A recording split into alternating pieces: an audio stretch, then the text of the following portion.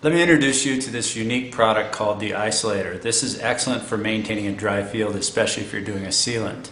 In the past we'd use a garmer clamp, which is a little bit scary for a child. This is much more child friendly.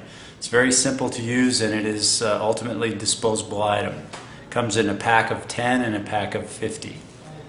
It's very simple.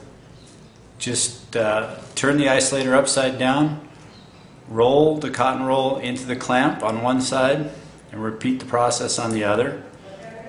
Give it a little pinch, make sure that's nice and tight, and then you're going to seat this down on the arch to keep the field dry.